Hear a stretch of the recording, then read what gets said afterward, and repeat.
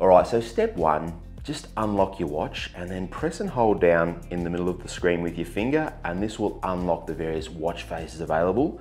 And then swiping left or right or using the crown, find the one that says modular. That's the one I use, and click edit. And then swipe with your finger. This will take us to the color.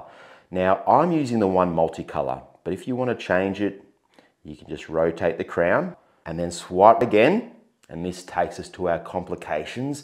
And this is where we'll add our sleep stage data. So just tap in the middle and you just rotate the crown until you find, see there's different options available. You can choose whatever you like, but just rotate the crown down until you find sleep.